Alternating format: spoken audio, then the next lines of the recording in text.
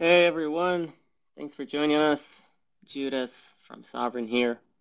Love to have you all. We're right about to start. We're gonna talk today with Big Al about his amazing article, Only the Strong Survive, asking why, asking and trying to answer, obviously, why is Bitcoin so unique? And does other cryptocurrencies have any value? Did they prove they have any use case? And can it even happen? So Yago is here. Big Al is now joining us. Thank you very much for doing this. And introduce yourself. Hey everybody. Is my microphone working well here? It is. Wonderful. Well, Yago, Sovereign, thank you for having me. I always love speaking. Yeah, quick introduction of myself. I am Big Al. That's my pseudonym, obviously, not my real name. I've been around in the space since around 2014. It came out of my love of Bitcoin, came out of a lot of game theory research I had been doing. And since then, I've been obsessed. And so, me and Alan, when it comes to this paper, Only the Strong Survive, it was actually supposed to be only like 10 pages, much shorter. And then when we started writing it, we just couldn't stop writing. And at one point, it was actually 72 pages long. So the shortened version is the one that's published of 48 pages. But it was really a work of love. It was with everything going on that we were seeing with DeFi, we came in really actually excited when we heard about decentralized finance because the concept is beautiful. But then we started to find some issues with a lot of the ways that it is being, put out today. And so we just thought we'd put our thoughts into writing and, open to criticism and commentary to it. But the best way to do it is, write something about it. So that's what we did. And I guess that's what we're here to speak about. So I think maybe Big Al, we can do three steps here. I think maybe it might be a good idea to highlight some of the key points that you raise. A lot of people have, your paper made very, very significant waves. But for those who haven't read it, it might be a good idea to summarize some of the key points. I think then also you guys yourselves pointed out several ways in which you could be wrong, and I think it might be worthwhile exploring some of those. And then I also think that you've had some thoughts and possibly criticisms around Sovereign and its tokenomics, and I think it'd be really interesting to discuss that. I love that you brought that last point up, Yago, because I think that's going to be probably the most fun part of this conversation. And I want to be proven wrong in a public forum. But yes, the high level takeaways from the paper is like we went through a lot of steps, but the high level takeaways for us was that, one, you have to look at the innovation of what happened from first principles and what, to me and what we believe what Bitcoin truly is I think, people call it, new gold, digital gold, store of value. It can be all of those things, but that is not what Bitcoin is inherently. What Bitcoin is the most secure settlement layer ever created by man, and it's built for the digital world in a rapidly digitizing world. And so what we wanted to do is first get that there, right? What were the principles? What makes it beautiful? Why is proof of work so important to allowing a fair system? And then as we dug into DeFi, this is a very high-level summary because we go into a lot of different things, but it isn't finance. Inherently, what we are seeing is we took the worst parts of the average financial system and then we levered it up.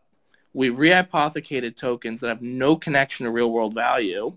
Inherently, a lot of them advertise themselves as utility tokens. Utility tokens, you don't invest in iTunes gift cards or casino chips. You use them and then you cash them out. And so what we've seen is essentially basically, if you look at the Islamic bank crisis, you look at the real estate crisis here in the United States, at least there were homes backing these things. In what we're seeing in DeFi right now, it's not really backed by anything in the real world. No lumber company is using these markets to build a home. it's creating, in my opinion, a lot of what we've seen. Not everything, but a lot of what we've seen is really dangerous, because I think we almost took the worst parts of what we see in the current financial system and almost like levered it up and put it in a bull market and made everyone have FOMO. And that's what we were saying. And I don't want to be too harsh. I can always be wrong. And Yago, I'm glad you mentioned that section, because I'd love to go into why we could be wrong. And I'd love to hear from the audience and yourself why we could be wrong. But that's the very high level of sort of what we get into, and we go into the details of why we feel that way. It is 48 pages long, so I'm sorry. So I'll try and summarize my reading of it, because I think it's very of the many things that have been written about Bitcoin, I would say this is one of the closest to my view, and probably to the view that we discuss frequently in Sovryn. So I think starting out with what you said around, like, what is the innovation of Bitcoin? You called it the world's most secure settlement layer, and we, I think, have described it differently in Sovryn. But I think it's different words referring to the same thing. What we have often described Bitcoin as, the central innovation around Bitcoin is the invention of digital property rights, borderless and cryptographically secured. And so when we talk about settlement, you're talking about the transfer of property rights. And so we sort of place the emphasis on the property rights, you place the emphasis on the transfer, but ultimately you need both of those things. It's property that you can't transfer is not property at all. The one thing that we do point out, and that I think we tend to make explicit, and that you have more implicit in the paper, but that you do see to touch on, is that Bitcoin is like a special case, right? So Bitcoin has invented this concept of digital property rights, but in the special case, right? Specifically for a single asset, which is BTC. And one of the things that I think is the dream, even if they don't really understand that this is what they're trying to do in smart contract platform world, right, is generalize that principle to maybe all kinds of property rights, and certainly to many more types of property. And then I think the other thing that you guys point out, which is very aligned with the way we think, is what really separates Bitcoin from everything else is its reliability. And if you want to have reliable property rights, you need to build them on a system which is going to be reliable, not just today, but into the far, far future. And what provides for that reliability is the proof of work and the decentralization, or the way we often describe it as that Bitcoin has created maybe the world's most perfect vetocracy, right? So almost anyone can veto a change. It's very hard for anyone to impose a change, and that is what makes the system unmanipulable, and therefore reliable and credibly neutral. And basically every other system, and certainly proof of stake systems, that's the first thing that they give up.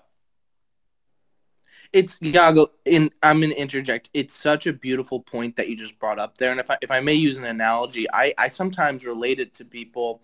It's as if the Bitcoin network, I always separate the Bitcoin network from what a Bitcoin, the asset that you would purchase on Coinbase. Obviously, they're completely intertwined. But the Bitcoin network is almost like a judicial system. It's almost like the Supreme Court. You don't really want to deal with the Supreme Court. You don't want to ever really end up there, but you know it is there and it's secure and it's robust. And I would say this is probably even more robust than the United States Supreme Court. But you can relate the different chains or something like that to more of like a Soviet Union type court. And I know on the long run which one I'd want to bet on, because if you're going to build an economy like what you guys are trying to do at Sovryn, in my opinion, is almost build an economy, a new economy, a digital economy. And I think that's the goal of a lot of Bitcoiners, and what we're in the 10-year or 20-year vision is that we're building it. We need that judicial system to be rock solid. That's what allows a monetary asset to have value. is that it always starts, for the history of civilization, you need a rock-solid judicial system, and then a monetary floating point asset comes out of that, and that is a Bitcoin. That's what we invest in or people buy and hold, right? And I think that that's why I'm such a stickler about the base layer being so secure. But it's a beautiful point you brought up. Sorry to interject there. Yeah, no, exactly. So I think, I think we've come to the same conclusions. Like you talk about it as a judicial system, we tend to refer to it as a global institution, right? Um, and a borderless institution. So, I think Bitcoin is a monetary institution, and one of the things that we think we can do with, through the work that we're doing at Sovryn is make it more than just a monetary institution, right? Build the economy around this monetary institution and add on additional layers other types of institutions. And that's another thing that you guys point out in the paper, right?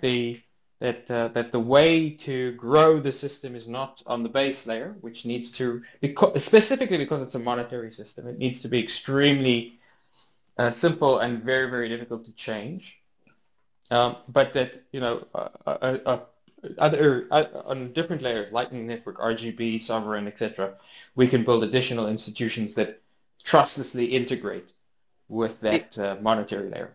I couldn't agree more. What you guys are doing at Sovereign, the other people you mentioned, like Lightning, or even anything that it's exactly right, because it's I admire the entrepreneurial attitude that we've seen on other chains, where it's sort of almost like a move fast and break things. I think the mistake they're making is that they're doing it on their base layers. Whilst what we should embrace on our layer twos are these ideas that we can learn from other ecosystems that have flourished from being very easy to code, very easy to program. So I couldn't agree more, and I've always admired companies that are using this layer two, whilst keeping the layer one completely robust. Yeah. Exactly. And then I think, the third part you described, and I'll just also just point out in my own words, the issue right now with DeFi, and this is not true of all DeFi, but it's true of probably the most DeFi, is that it's extremely self-referential, and it's effectively a layering of speculative risk in very, very opaque or difficult to understand ways. So, the number one metric people think about today in DeFi is TVL. And, I think you guys probably did the best. It was an article that I wanted to write, and you guys wrote it, right? The best description of how TVL today is just basically a pyramid of rehypothecated assets. And what rehypothecation means basically is you take an asset, right, and you wrap it up as another. The new term for rehypothecation is wrapping, right? So you take one asset and you wrap it as another asset, and you wrap it as another asset. And it sort of they'll come up with a new word to make it sound better. Every month there'll be a new word to make it sound better. Yeah, it reminds me of that Winston Churchill quote describing the Soviet Union as a mystery boxed in a question mark wrapped in a enigma. I love it. And so and it's a lot. The degree to which it seems to be attached to. So you guys raised the question like, what is finance even? Why do we have such a thing? And how is it different from economic activity? So economic activity, the way I define it, is like what we're building now, right? Like someone makes a car, you buy the car and you buy the petrol to make the car go. That's economic activity. But finance is about financing the future. It's about, allocating resources into the future. And so the question is, what resources are being allocated in decentralized finance? Now, I wouldn't say it's nothing. It's certainly a lot of the resources being allocated to funding projects that are being built in the future, right? ICOs finance a great deal of development and innovation. But a lot of what it is financing is more financing, right? It's like, yo, dog, I heard you liked financing, so I put some financing on your financing. Um, and so that's an issue as well, and it becomes very, very brittle. It also, Yago, it becomes very, very dangerous when you described it beautifully. Financing and debt and that is actually what shows, in historical and civilization, is that having a strong financial sector and monetary base, being able to lend debt, and we can call it rehypothecate, is actually okay as long as it's funding real economic activity. But as we went through the onion layers of this, and we were really excited when people were saying, oh, it's DeFi, because DeFi, again, as a concept, is beautiful. But what we saw was it was just layers of financing to finance other things, to finance other things. It was just tokens being traded for tokens to yield the same token. And it was like, well, where's the connection to anything here? Like, where's the connection to any real world value? Like, where's the connection to economic activity? And that's really, really dangerous when you just start layering finance and finance and finance. And look, in this market, when the central banks around, we don't have to have a macroeconomic talk here, but everything is basically in a bubble, and everyone knows it because the central banks have been printing money since the Great Recession of 2008, and they're only doing more during COVID. But when that ends, these kind of layered things, at the end of the day, economic activity is what matters, right? And financing is a huge part of economic activity. It's very important that countries are able to have debt, have yields to finance future projects. What we got terrified of is that there was no there. There was no end. It was just finance layered on finance. So I'll stop there. But that's my quick response to you, Yago. I think you did a very nice job of connecting economic activity versus just financing. Cool. So maybe what could be a good idea at this point is there's the last, I mean, it's not the last part of it, it's towards the very end, you talk about ways in which you could be wrong. And I'd like to get to that, but maybe before that, there might be people here who would like to ask a question or two. So maybe you can field a couple of questions, and then we can get to ways in which you could be wrong. I would love that. Anyone, please speak up. I'm not very intimidating. You're probably all very much smarter than me, so please. I think people are so drawn up in the conversation that so far no one has requested to speak. So come on, guys, you're gonna be the first. This has never happened so far inside the conversation. So I guess people are really into. Well, everything. Look, if there are no questions, we could go to I think so. How big L might be wrong, right? So. I'd like to start with the fundamental claim that you guys make, right? The very first claim that you make, which is that Bitcoin is the most reliable, the most neutral asset, and proof of work provides the highest degree of security, and that's why Bitcoin will win. And I think that's probably, the least refreshing take that you guys have in terms of I think that's common a belief in many Bitcoin circles. But it's also the first thing that you guys point out. Like your first bullet point is you say we may have overestimated or simply been wrong about crypto's technical flaws, right? And by crypto you guys mean smart contract platforms and all of these other Ethereum and other related chains, and underestimated its social strengths, and that ever-growing inflows of capital, talent, and interlinked network effects may contribute to overcoming whatever flaws exist, and the problems are successfully engineered around. Now, that's a very short paragraph, which I think in Bitcoin circles demands or should receive a much greater degree of respect. And the reason I say that is because the history of man is not the history of sound money beating out unsound money, right? The history of history, right? Throughout history, what we've seen is actually exactly the opposite. we've seen that over time, money tends to be corrupted. Mm-hmm. And so the common argument that Bitcoin will win because it is the least corrupt or the best form of money, I find a fairly weak argument. Maybe even a very weak argument. And I'd like to sharpen this and sort of get your reaction. And I would go so far as to say that corruption, when it comes to money, is not a bug, but a feature. So today, in crypto Twitter, people are often complaining. Jack Dorsey recently complained that all of these projects are, being funded by and therefore are subject to the interests of VCs. VCs are, they're out for money, but they're not the worst people in the world, right?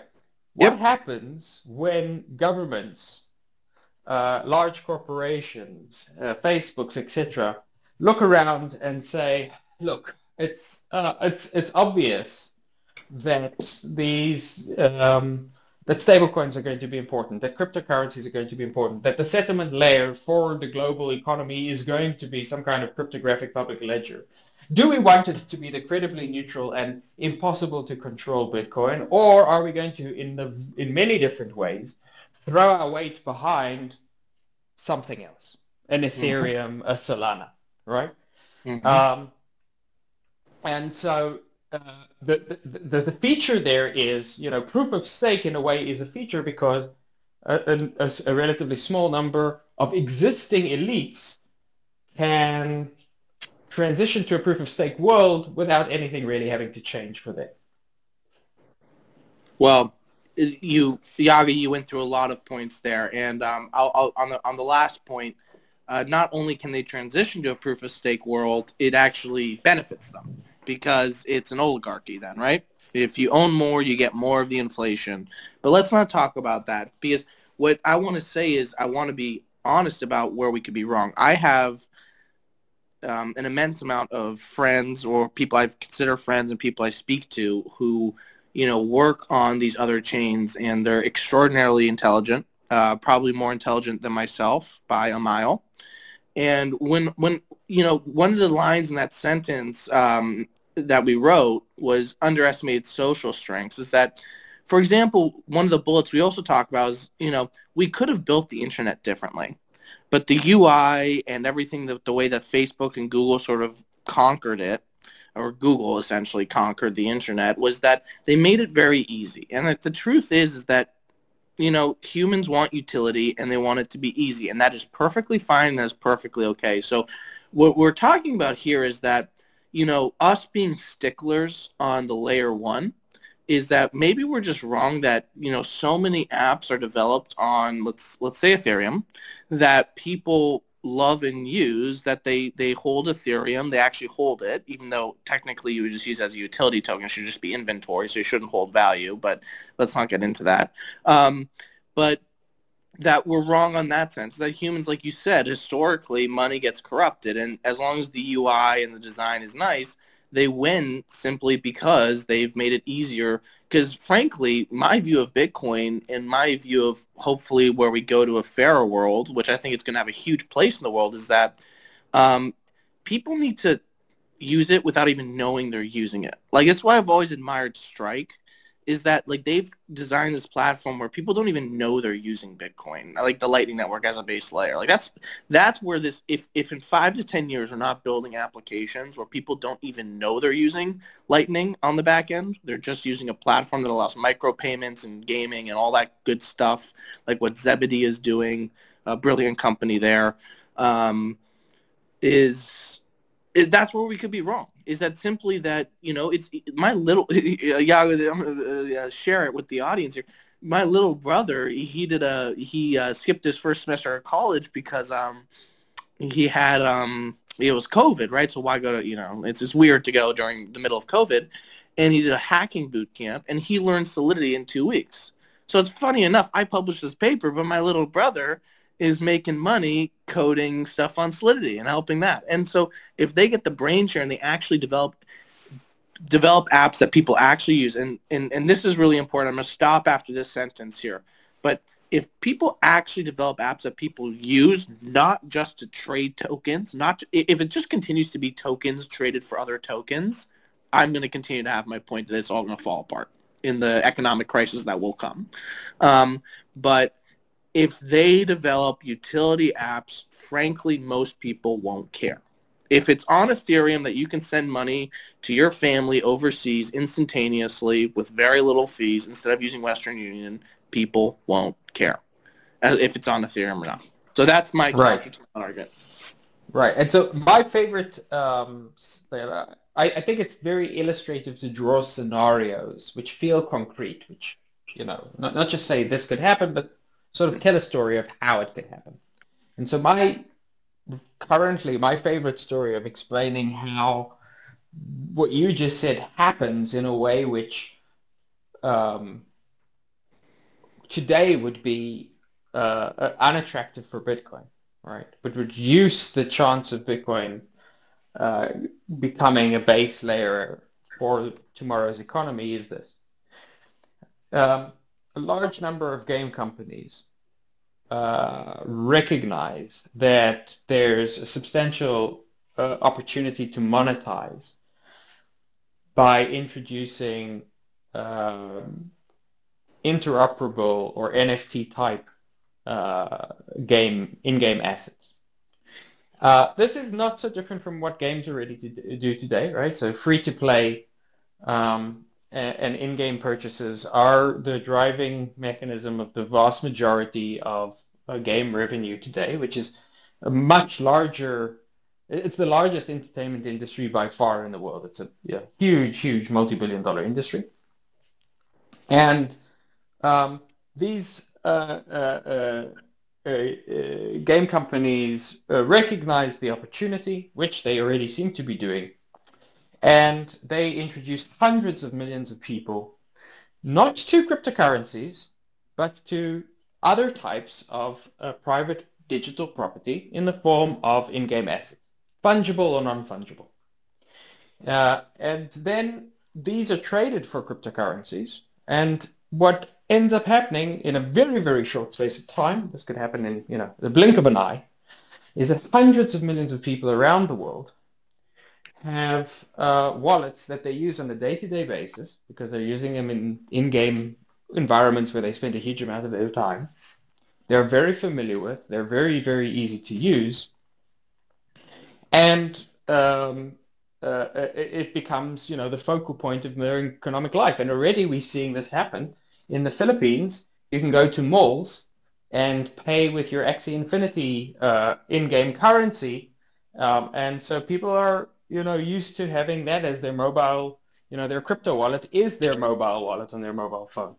And so you could imagine a situation in which hundreds of millions of people are using for true economic activity, both in the physical realm and in the online realm, wallets which have no connection to Bitcoin. And that's their primary introduction to crypto. They don't even think of it as crypto. They just think of it as their, digital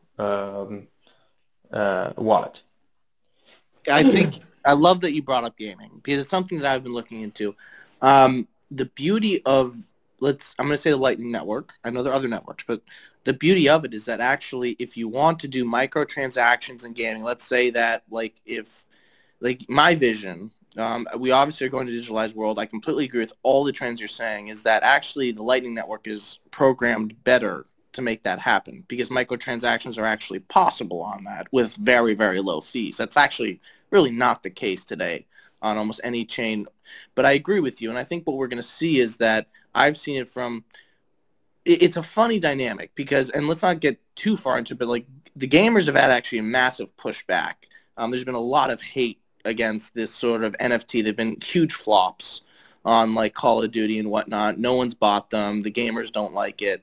But what they do like is something like what, again, I'm mentioning a company. I don't want to, shill a company or anything like that, but something what Zebedee is doing where, you just integrate it in, and it's like micropayments. Like if you shoot the McDonald's ad on Call of Duty, you get a couple sats streamed to you. And that's how I think it's going to look. And those sats can be streamed in Bitcoin, or they can be immediately, basically instinctively transferred into a stable coin. And that can all be done on the back end. And the thing is that actually what people underestimate is that the best network to build it on and the easiest programming games is very difficult. Amazon failed. Like Amazon tried to get into gaming and failed. If Amazon fails, I think people have to understand creating good games is a very, very difficult business. It's very difficult on the programmers. I've spoken to them. They get upset because their bosses are like, oh, get us into blockchain, get us into this, and they're like, what the hell does that mean? Like building a blockchain game, like what does that mean? Like let me just build my game. But if you can just make it so that you can do microtransactions, which is what gamers want to do, maybe we'll bet on like I'm going to use Call of Duty because it's a game. I don't play very many games. That's a game I played growing up. If we have like a battle, like a team battle, the team that wins gets sats streamed to them, and or that type of thing. It needs to be obfuscated away from the user. And what's beautiful about the Bitcoin network is that, and especially the Lightning network, is that it's actually the best network to build it on. It's the easiest. They can integrate it in 1 week. And I've seen case studies and proof points of it. Advertisers love it. Gamers love it. Gamers don't want to have NFTs shoved down their throat. NFTs, and like what you just said, this has existed for a very long time. Like, just use AWS. You don't use a blockchain. Like, if you own an asset in World of Warcraft, that's owned for that's a very well known thing. Like, that's existed forever, right? I mean, even Vitalik, he makes the joke that he created Ethereum because he won his World of Warcraft sword or something, and he couldn't, like, fungibly trade it or whatever. But, like, yeah, no, these ideas that are coming up in this new hype cycle on gaming, these aren't solving the issues. And actually, there's been massive pushback from the gamers on this. I'm not sure where it's going to go, but I think, I hope I'm being clear here, but I think that the Light Network enables the transactions. It can also enable the NFTs in the future if they would like that, but it enables these instantaneous micropayments for you to compete. And guess what? Users love it. That's the case study. But what users don't love, and this is also proof points, you can Google it, they do not love the NFT stuff. I mean, the Call of Duty stuff was a total flop. And gamers are not happy with like this sort of introduction of like pay to play type of, because like it's free, but they have to pay for that. People actually, there's been a lot of pushback from the community. So that's my response there, Yago. I hope that was clear. I'm happy to dig into. Sure. I would say, I don't necessarily agree with. I think I probably disagree with most of what you said, but I'd like to point out that my point wasn't specifically that gaming is going to, transition to Ethereum or whatever. Rather, what I was trying to do is illustrate a way, right, just so that we would have sort of like a concrete way in which we could imagine a economy, right, a true economy, growing up where Bitcoin was not a core part of the loop, right? So that because the central point that I think it's important to make is that while Bitcoin has huge advantages and is clearly the current leader, that treating Bitcoin as inevitable is a mistake on the part of the people who want to see Bitcoin succeed. I don't think that it's one of the difficult things that we need to do is to keep two ideas in mind at once.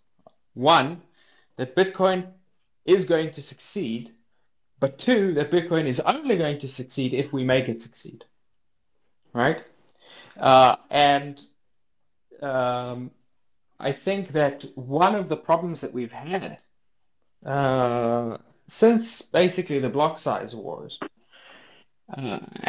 has been an emphasis of the fact that Bitcoin is going to succeed, and we need to treat Bitcoin as so inevitable and so unchanging that we need to double down on the same ideas that we had in 2016. And I think a perfect example of this is the Lightning Network, right? So Lightning Network is starting to pick up some traction, but that traction is very minimal. And as someone who has been involved in working with Lightning Network pretty much from the beginning and has been involved with teams who are developing on Lightning Network, I can tell you that it is extremely limited in many ways and very, very difficult to work with. One of the ways in which Lightning Network, just as an example, again, because it's good to have sort of concrete examples. Let's say you want to send these microtransactions to a large number of users, right? You need to have a way of routing to them, which means that all of these users need to have inbound channels, right? That's not that you as a user go and connect with the game or the exchange or the service that you're using and you put some sats in so that you can send them money. It means that you need to have someone who's connected to you, right? Big Al and little Teddy and Johnny, Four Eyes, all of them, right? Everyone needs to have inbound liquidity. That is a very, very difficult problem. And it's one of the challenges of the Lightning Network, which is not easy to solve. I think that, by the way, so I might have misconstrued what you were getting out on the gaming, so I appreciate we can have some, back and forth outside of this on where it's going, but I couldn't agree more. And I think that we are seeing companies solve this, and this is going to be maybe controversial. I'd love to hear from a listener or from yourself, of course, Yago, is that, like, I think that there are companies that are solving this which almost maybe centralize that sort of layer 2. And that is okay with me because you know what it is? It's a choice. Not everyone needs to wear a tinfoil hat and live in rural and have like their machine guns and like their Bitcoins buried in the sand. It's okay. It's okay as long as the layer 1 is robust. But I think that what I admire about these layer 2 companies that they're realizing is that like they'll create the wallet for you, they'll provide the liquidity, and it will be okay. And that's okay with the user. So I want to make that point clear, too. I'm not, I live in a big city, not to dox myself. I'm not living in some rural farm with my guns. I've never shot a gun. I'm not one of those like tinfoil hat guys. It just is, it's fine. If you are that, that's fine. There's no judgment on my part. It's just, I agree with you, I think, Yago. I think that we might disagree on some of the nuances, but I agree with your larger statement. I didn't mean to misrepresent what you had said. Yeah, so I think, this is one of the things which concerns me, right, is there's been a retreat, I think, in certain, in Bitcoin thinking, right, in the thinking of Bitcoiners. A retreat to it's okay to rely on centralized services to provide us with, to plug the holes, right? So examples of this are what you just mentioned with the Lightning Network. But it goes beyond that. It's like, people who will say, we don't really need decentralized exchanges because exchange is decentralized. There's 20 or 30 or 100 exchanges. So, that's not centralized. And people who will say, we don't need decentralized lending because,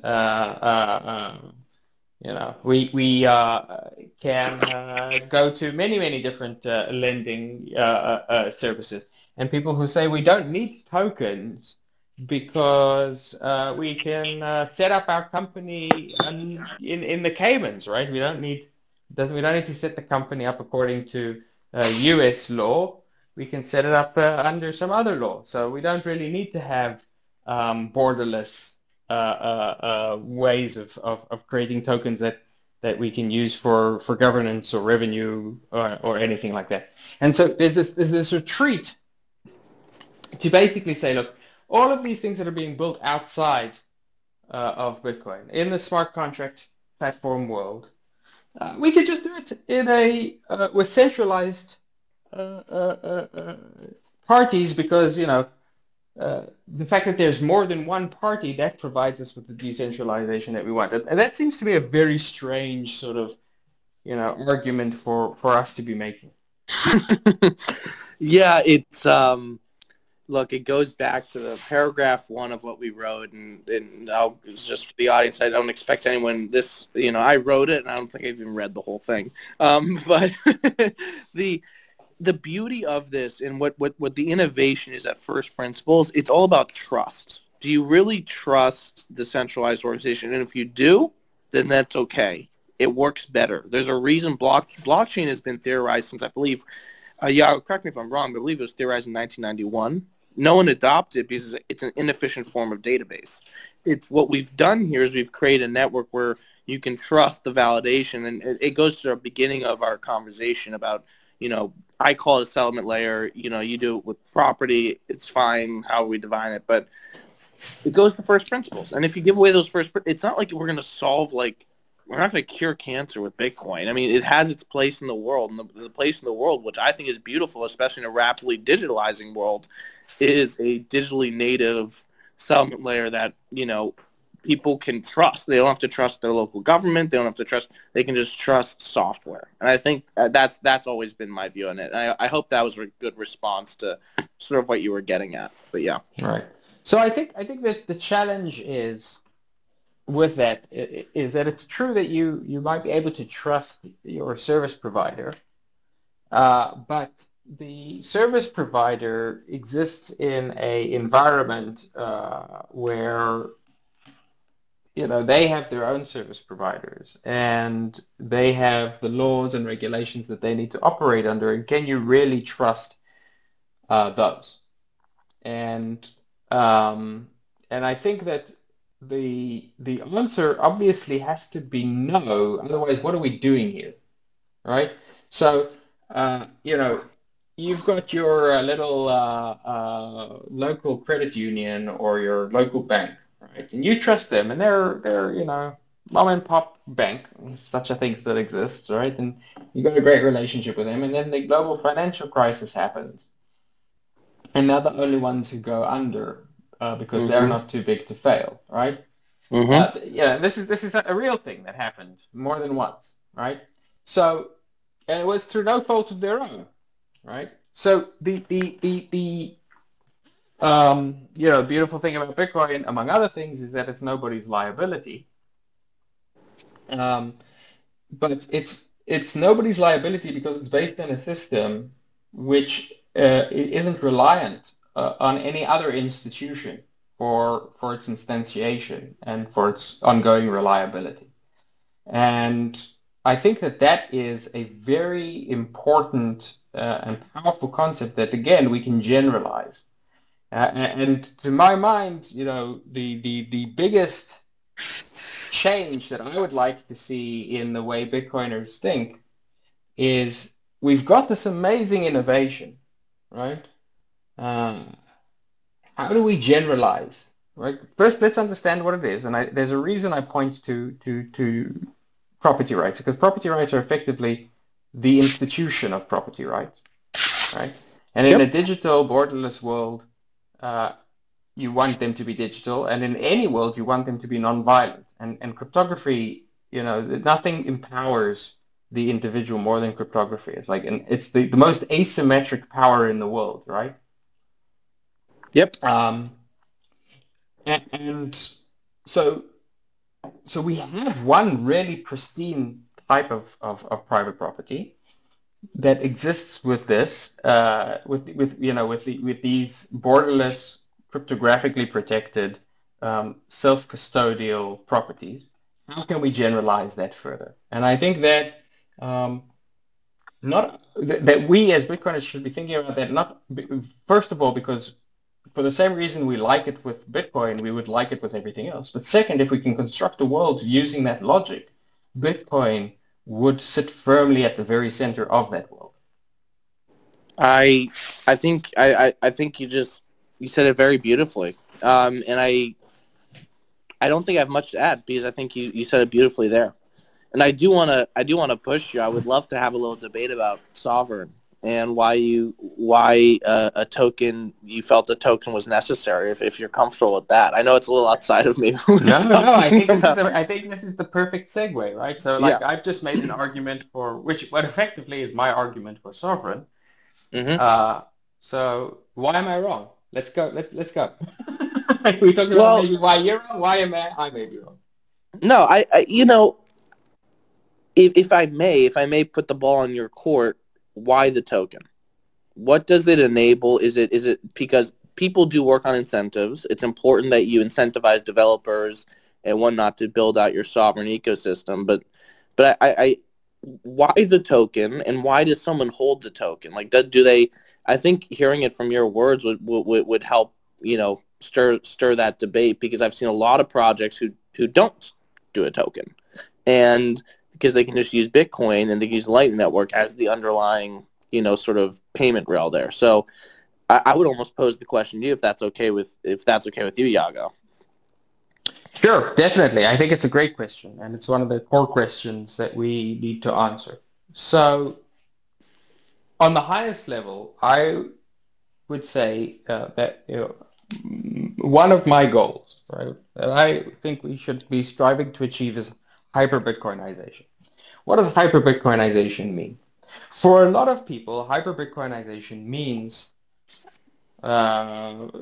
everything, all assets sort of collapse into Bitcoin, right? Real estate, all of its value gets sucked into Bitcoin. Gold, all of its value gets sucked into Bitcoin. Bonds, all of their value gets sucked into Bitcoin. All currencies get sucked into Bitcoin. Bitcoin, all day, all long, you eat Bitcoin, you live in Bitcoin, Bitcoin. I see that as an extremely unlikely and probably unhappy, if it were to ever happen, situation. And the reason is you can't live in a Bitcoin. You can't eat a Bitcoin. And sort of having this non-productive asset being the only asset that all value accrues to would not be good for innovation, would not be good for growth, and would be extremely stultifying in terms of the structure, the power structure in society. I could see why people who have a lot of Bitcoin would think this is a lovely idea, but I don't think it's a good idea. But Yep. thankfully, it's also not a thing that's actually ever going to happen. And the reason it's not going to happen is because money is just one kind of asset. Money is the asset of transmission, right? It's how we transmit value between parties, and more accurately, it's the asset of measurement. It's how we measure very, very different things and can sort of provide them with a single metric of value, right? That's a very, very powerful tool. But there's many other types of assets out there which are extremely important and aren't going away. They're commodities, right? There's consumer goods, there's equities, there's debt instruments. We're going to need all of them. And so hyper-Bitcoinization is not trying to turn everything into Bitcoin, but rather constructing all of these other asset classes so that the metric that they use, the yardstick that they use for the measurement of value is Bitcoin. The method of transmission of value between them is Bitcoin. And the logic, and this is the most important part, the logic upon which they're based is the logic of Bitcoin, which is to say the logic of self-custody, of transparency, and cryptographic borderless assurances, right? That's a hyper-Bitcoinized world in my mind. So that was a very, very big sort of picture on. So now let's get into the details of what that means. So the details of what that means is I think that we need to be able to construct a tokenized world around Bitcoin. And that would be very much to the benefit of Bitcoin if it was secured by Bitcoin and trustlessly interactable with Bitcoin.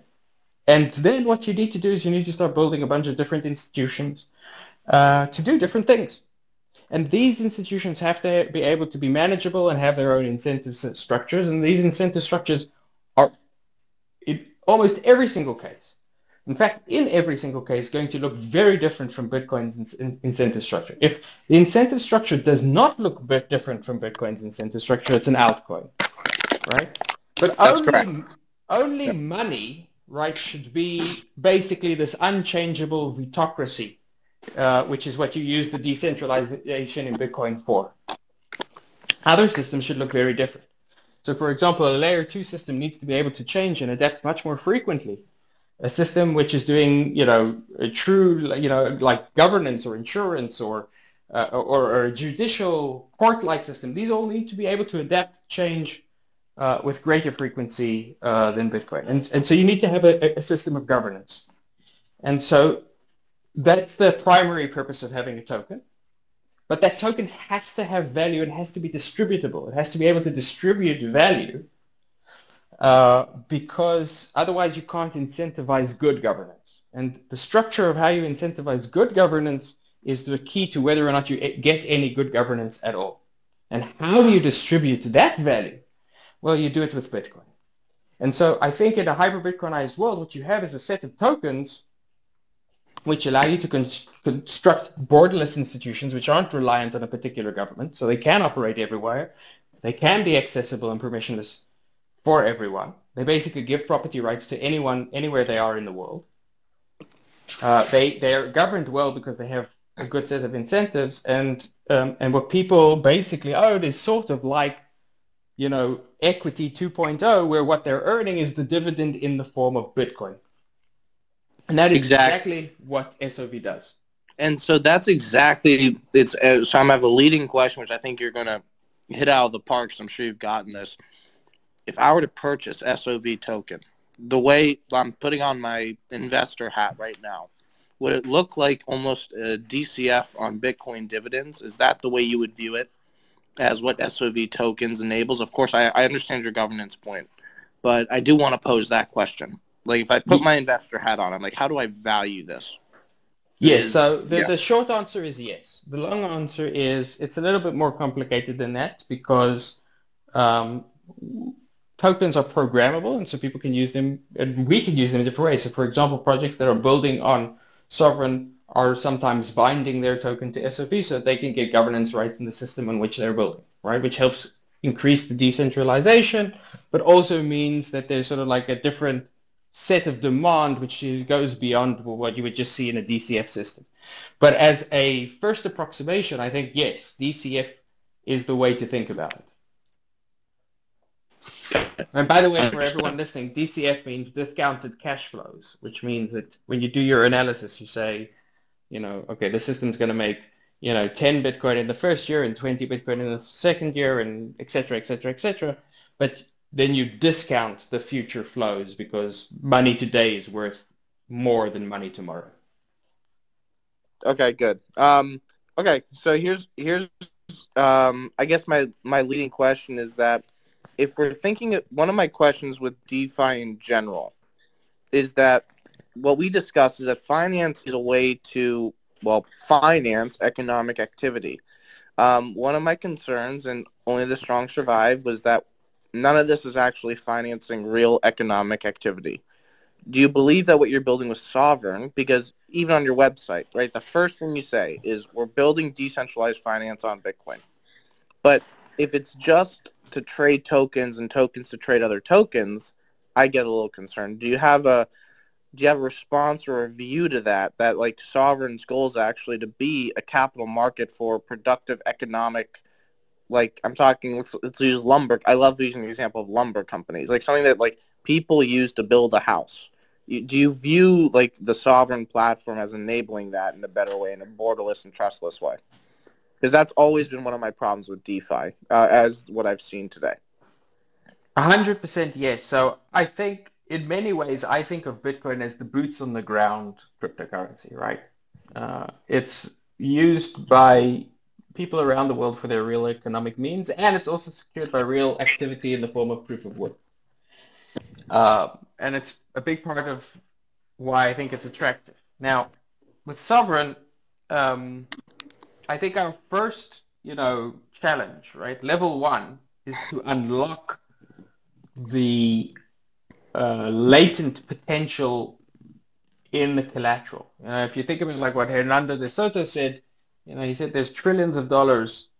One of the reasons that the third world is poor is because they have trillions of dollars in real estate assets that they can't unlock. Mm-hmm. And so, you've got a house in a slum outside of Lagos.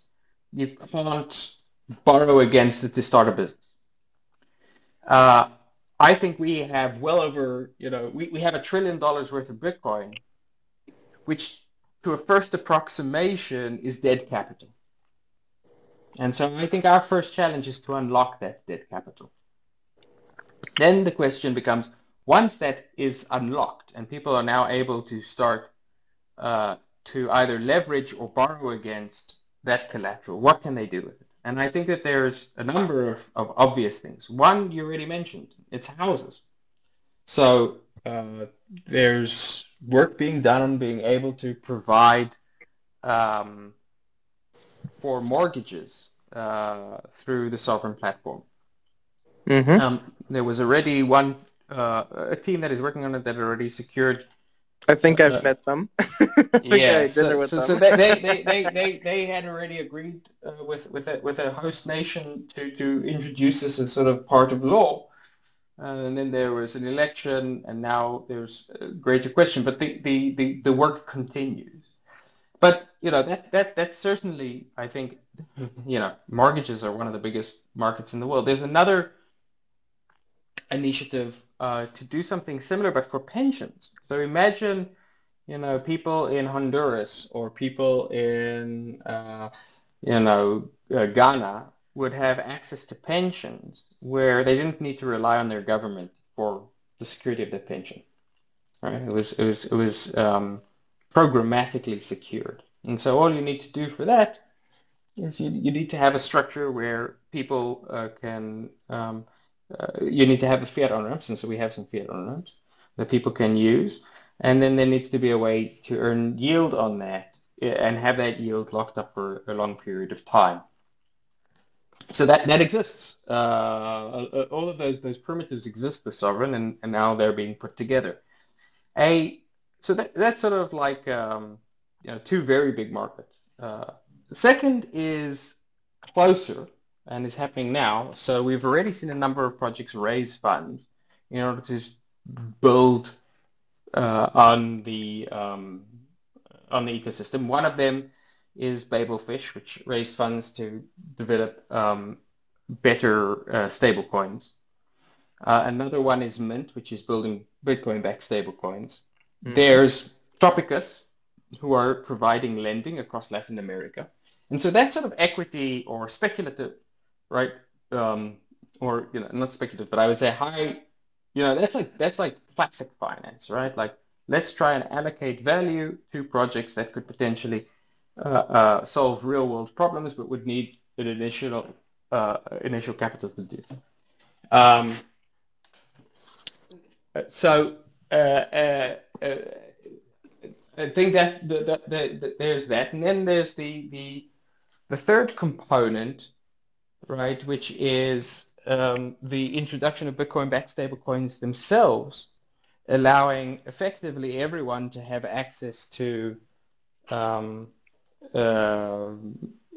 dollar-denominated asset or some kind of, maybe in the future it's not going to be dollars, but a stable transactional asset where they are relieved of the pressure of volatility, but still have a truly decentralized, truly a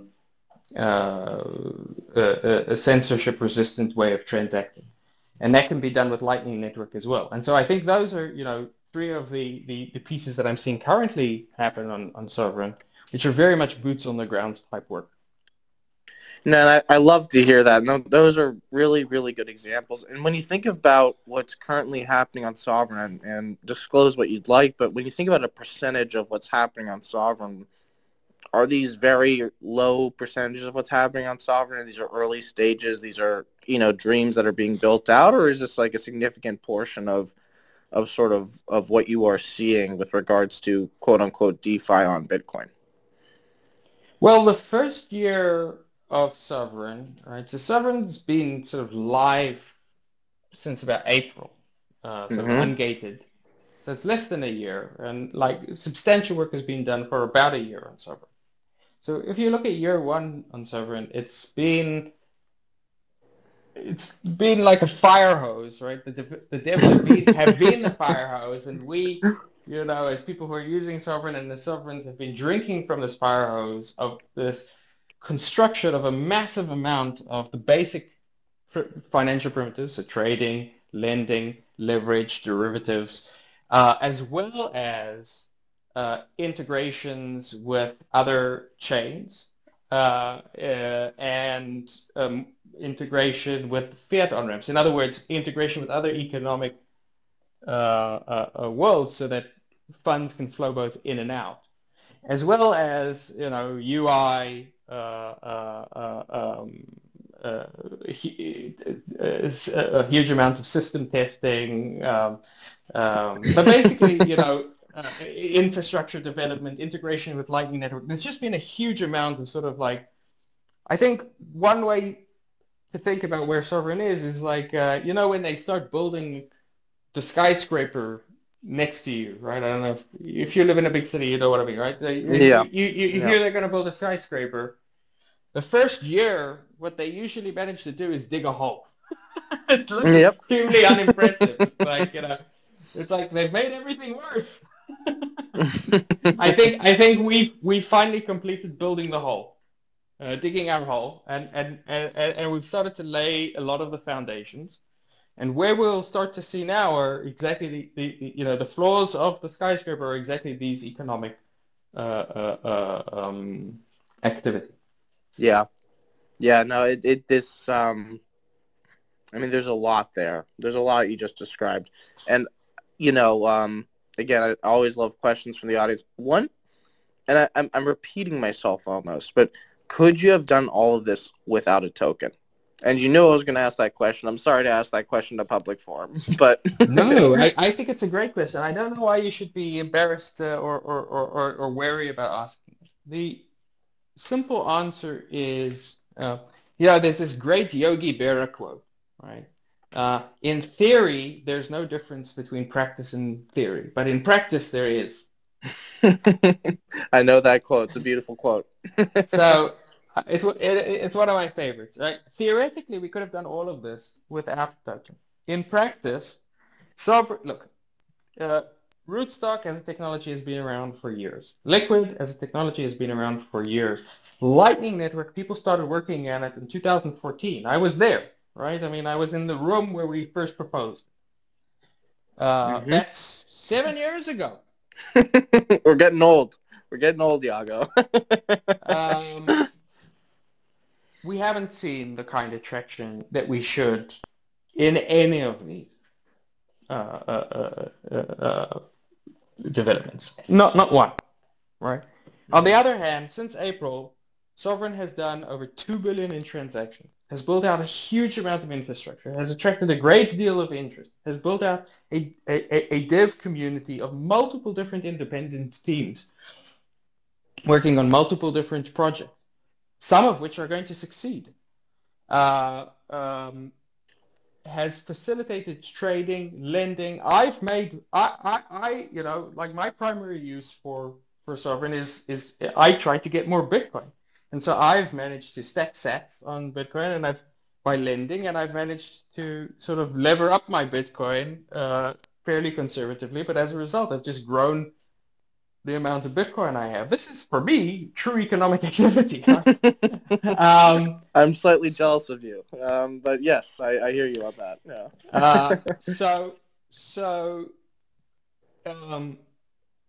I think we need to get past our phobia of tokens. It's bad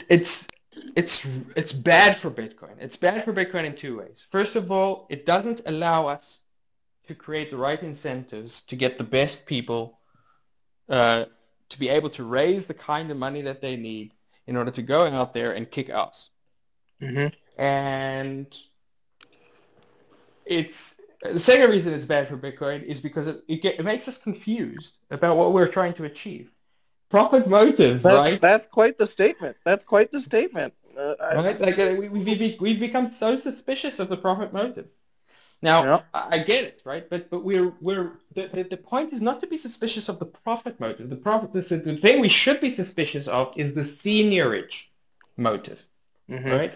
So altcoins, competing cryptocurrencies, their shtick has been, look, you like money? I like money. Let's make money. How are we going to do it? We'll just pay money, right? That we should be extremely sensitive to. I agree, right? But that's not what even today, most tokens, even outside of the Bitcoin ecosystem, are no longer trying that. Right? That's Solana is still doing it, and Avalanche is still doing it. So some of the biggest names today are still doing it, but the vast majority of them have moved past it.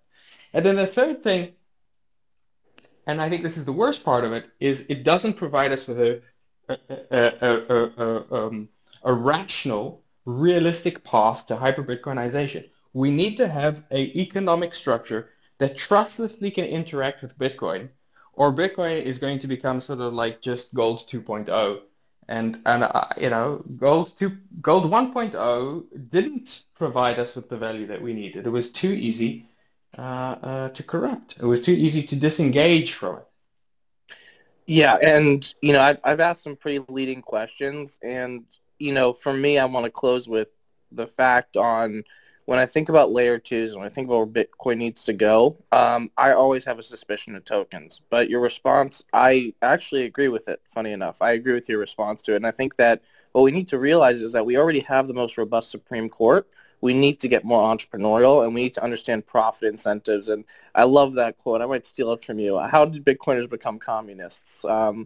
It's a beautiful quote. So, the reason I asked the leading questions is because of, obviously, my paper shows suspicions on what DeFi actually provides today, and especially on a lot of the tokens, like 98% or 99% that are out there when you actually go through the onion layers. But for me, look, from the idea and what you're trying and what you're pushing to do is exactly what Bitcoin needs, because we've built this beautiful Supreme Court. I'm going to keep calling it that. We've built this beautiful Supreme Court, the fairest ever for the digital world. Now let's build on it, and let's have entrepreneurs build on it. So I want to close with that. I know there's some people in this chat. Yago, I don't know if you have anything there. We're a little over our hour mark here, but again, I'd love to hear from anybody who, again, Yago and I are not scary people, so please ask us any questions. But that's what I want to say to sort of close off my line of questioning on Sovryn as a token. Judas, you can start adding. I think David and Martin. Yeah, I'm just sorry. I'm really bad with technology. Funny enough. All right, I just added a bunch of requests. Hello, guys. Hi, is that Yes. David? Yes. Thank you for having me. Just wanted to start off with really enjoyed the discussion. I mean, very often actually on this community, the conversation just goes on the next level, and it's so refreshing to see content about talking about crypto that goes beyond the trading, price speculation thing, and just go take the discussion on their level. So just wanted to appreciate, thank you guys for a talk. That was pretty much it, actually. Thank you, David. I'm glad that's how it came across. Okay, I'll go ahead. Good to chat with you again. Yago, Judas, everybody, thanks for hosting the call. So I was kind of hoping to see some fireworks fly on this call and have kind of a little bit of a hostile debate, but it sounds like you guys are almost generally on the same page. So my question now becomes is how do we open this narrative up to more Bitcoiners? Because, Big Al, whenever I talk about your paper, kind of, like the conference that we were at, everybody else touts your paper as saying, oh, wow, see, all shitcoins are bad. And I read your paper and I go, no, that's not right. That's not what they're saying. They're not saying that DeFi is bad. They're not saying that all tokens necessarily are bad. There's nuance to it. And I think you guys kind of hit on those points in this call. But how do we kind of open up that nuance and really kind of shine a light on it to the rest of the Bitcoin community? Because it's almost like people see what they want as opposed to necessarily what you were saying. So I don't know. I'd be curious if you guys can riff off that a little bit. I'll give a quick response. I think Yago might have a better one. Look, the truth is, it's similar. I do stuff in the mining space. We have to deal with all the ESG stuff, even though we're funding out clean energy that normally needs your tax money to be paid for. But it's one of those things where I think doing discussions like this, publishing papers, is eventually the truth comes out and eventually the value comes out. And oftentimes it actually takes a bear market for people to realize where value really lies. Because when the tide comes out, the emperors, you'll see who's wearing clothes and who isn't, right? Does the emperor wear clothes or not? And so I can't solve it tomorrow. I'm sorry, David. I'm not going to be able to to fix some very strong beliefs, but people don't like nuance. Nuance is difficult, but it's the truth. And so that's my response. Eventually the truth comes. Yago, I don't know if you have a more eloquent response than me on that one. Well, about 2 weeks ago, I was on a call with Udi Wertheimer, and he said to me, okay, cool, but how are you going to convince all the Bitcoiners about this? And I said, well, I'm going to do it one spaces at a time. I'm going to invite every single Bitcoiner to be on a spaces, and I'm going to talk to him. I think it's a joke, but in a way, it's sort of echoing what you say. We need to, and it's a labor-intensive job of communicating this message and explaining it, and I think I've had you and I think we started out with fairly resonant views, but I know that, or at least what you said to me coming into this call was that you didn't agree and you had suspicions and questions around SOV and Sovryn and its tokenomics. I don't know if I've managed to allay those concerns that you have, but I think probably based on what you've said, it seems like you view things more similarly to the way we view things now.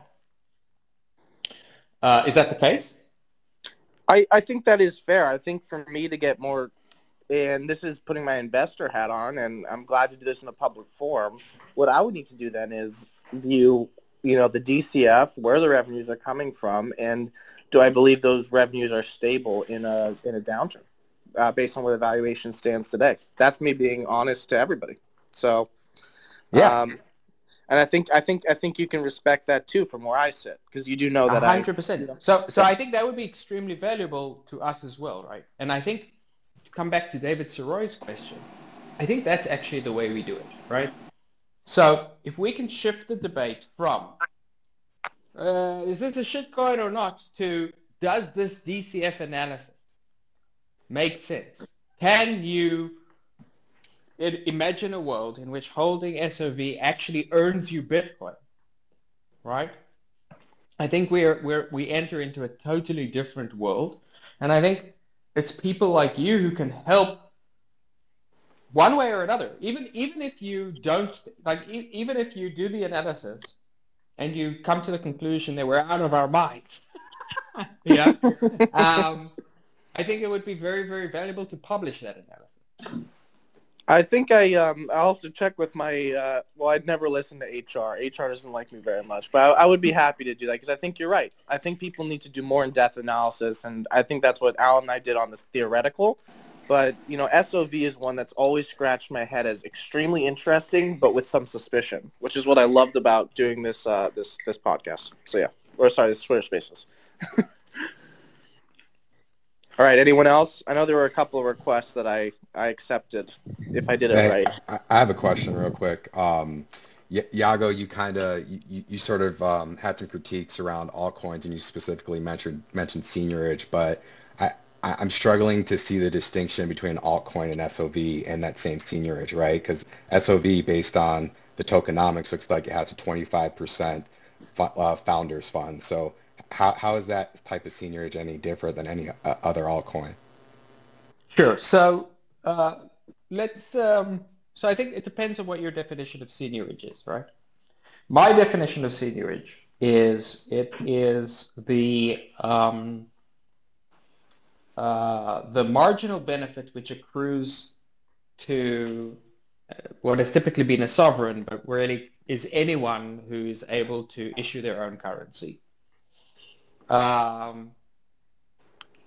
And it is based purely on the fact that they can issue the currency at effectively zero cost and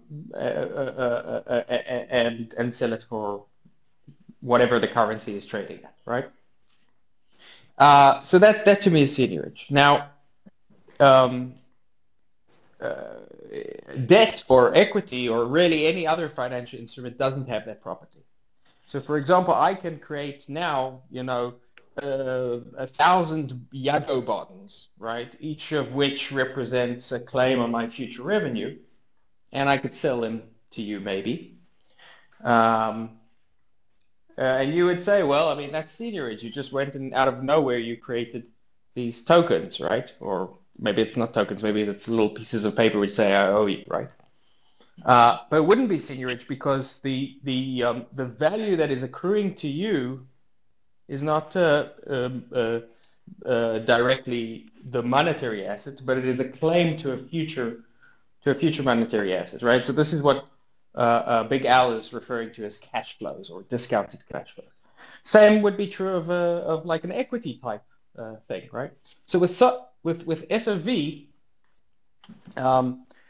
the founding team, right? So the mostly developers, there's some non-developers in it as well, but the founding set of developers who invested, the first months in developing the system, have been granted in return for that work a certain portion of the tokens, and those tokens are only valuable if indeed our DCF makes sense.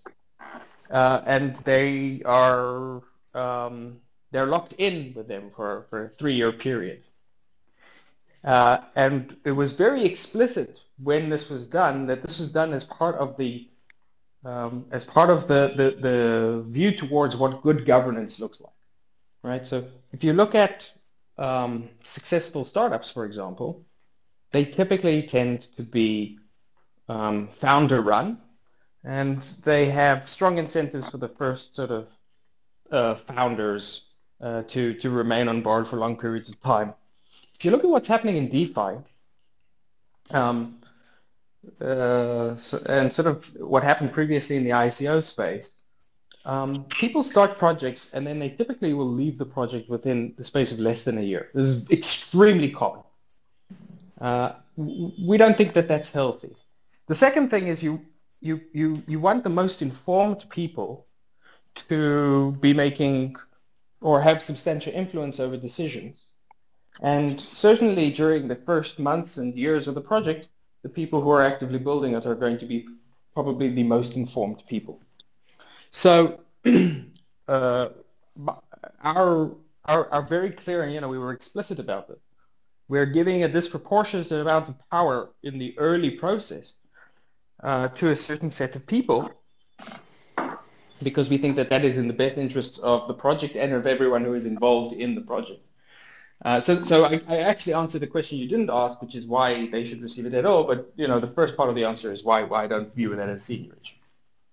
If I may, I'm going to do a very quick addition to it. Is that something that I think Yago and I briefly discussed, and maybe something that I think that layer 2, especially building on Bitcoin, might need to get over. And I'm not saying that it's perfect how Sovryn did it. No offense, Yago. I think it's actually very fair. But when you run a company and you start a company, people do need to be economically incentivized. And what you do like to see is lockup periods. And there's reasons for them to stay because, just like Yago said, those are the smartest. And that is how companies and monetary incentives have run. And I hope that the Bitcoin world makes it more fair.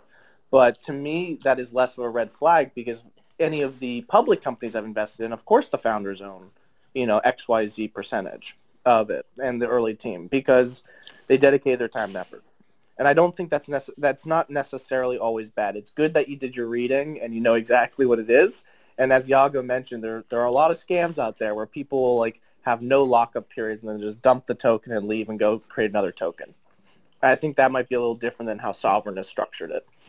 I want to add one more thing. Can we make lockup in a such a way that if a coin of the market cap hits X market cap, then this much portion will be unlocked, like Tesla, how Tesla does. It's Coinbase, actually obviously, very difficult to make changes now to the way the lockup works. We can make it It's cheap. Okay. how Sovryn did it.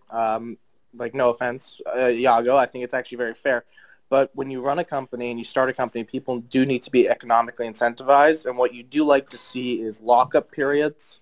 And there's reasons for them to stay because, just like Yago said, those are the smartest. And that is how companies and monetary incentives have run. And I hope that the Bitcoin world makes it more fair. But to me, that is less of a red flag because any of the public companies I've invested in, of course the founders own, XYZ percentage of it and the early team because they dedicate their time and effort. And I don't think that's not necessarily always bad. It's good that you did your reading and you know exactly what it is. And as Yago mentioned, there are a lot of scams out there where people will have no lockup periods and then just dump the token and leave and go create another token. I think that might be a little different than how Sovryn has structured it. I want to add one more thing. Can we make lockup in a such a way that if a coin of the market cap hits X market cap, then this much portion will be unlocked, like Tesla, how Tesla does. Yago, you're going to have to answer that. Yeah. It's actually very difficult to make changes now to the way the lockup works. We can make it cheap. Okay. It's probably possible, but the because so what we consider like one of the first things that was built, in fact, the first thing that was built, and what is considered sort of like the holy of holies, is the Bitocracy system, or the system which governs the protocol. And one particularly difficult thing to change there is token allocations or the number of tokens, and that's for an obvious reason, right? You don't want a group to be able to easily manipulate or capture the governance system of the system, right? So the short answer is yes. The long answer is it would be a very, very serious roots canal, which would require significant development work and sort of like very, very deep audit. Yeah, I got. So then we can do in such a way that only 25% of the supply of the allocation you can just give as voting power, right? We can do in that way. That's already been done, right? So the one change that we did manage to introduce is that the founders are not eligible for the cash flow being distributed until their vesting periods are over. So you can do it for voting also, right? Voting power.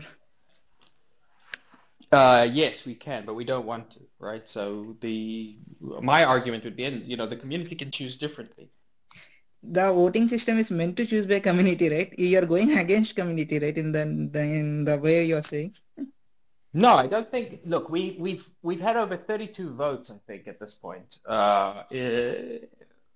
and I think they've all passed with more than 95% consensus, and that's because generally, if there isn't a strong sense of consensus in the community, it doesn't even get to a vote.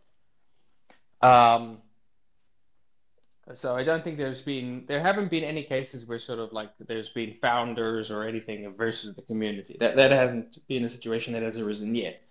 And it's also unlikely to arise because the founders probably disagree with each other more than they agree. But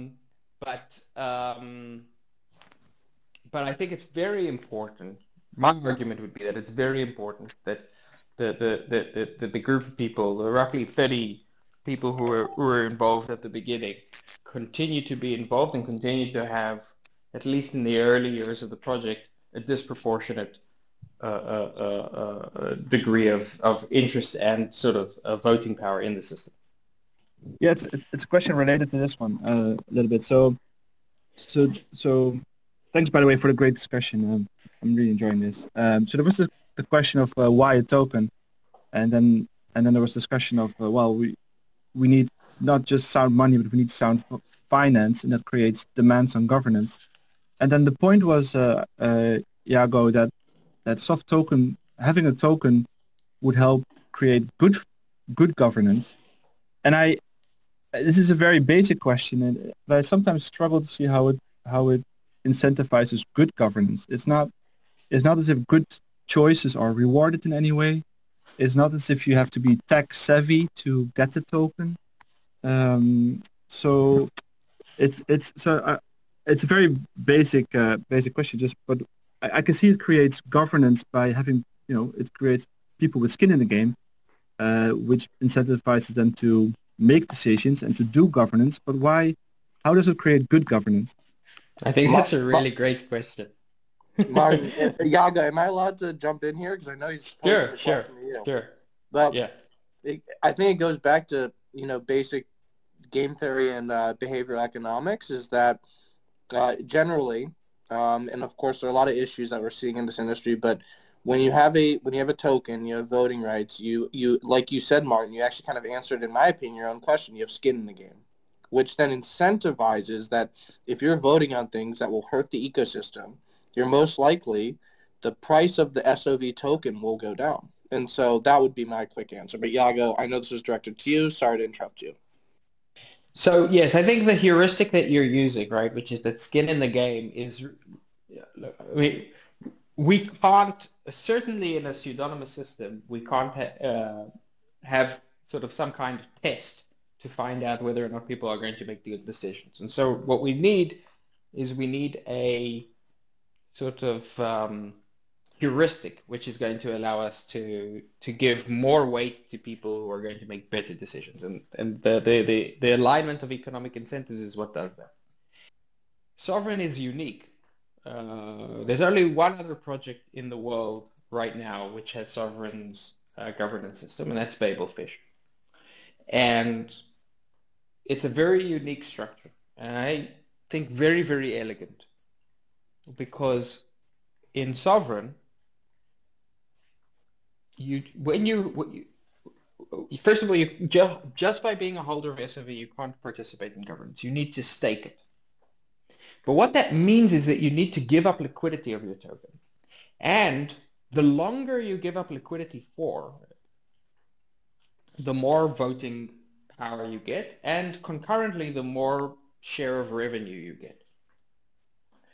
Now, what this means is that people who have given up liquidity, who are basically they don't just have skin in their game, they cannot escape the game. They're nailed to the game for a long period of time, have the most influence, but they're also exactly the people who have the most incentive to think very carefully about what the long-term interests of the project are. And so you can think of it as kind of like proof of work in a way, right?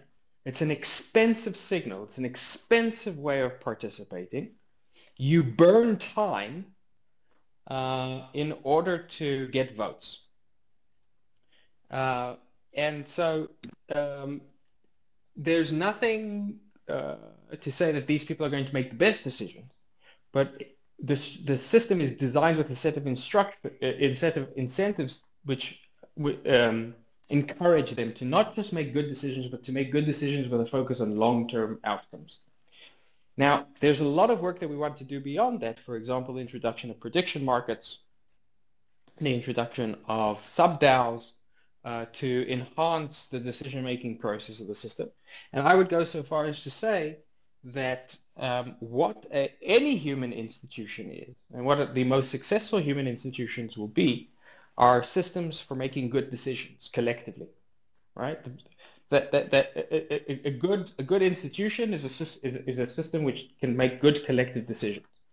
And so if we do our job right with Sovryn, over time, what we would be building is the best decision-making machine ever. Can I very briefly just respond? So I think on the game theoretic point, I can completely see how it creates an incentive not to make bad decisions.